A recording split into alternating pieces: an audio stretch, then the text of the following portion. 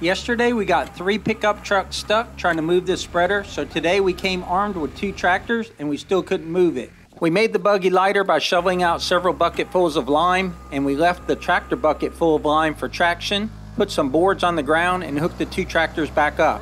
Now this is the Mahindra 35 horsepower tractor pulling a Kubota 39 horsepower tractor and about 7 tons of lime.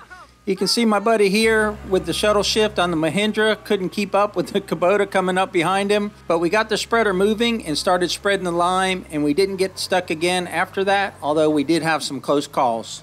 We know this spreader is made for a larger tractor, but this is the equipment that we got, and we got the job done.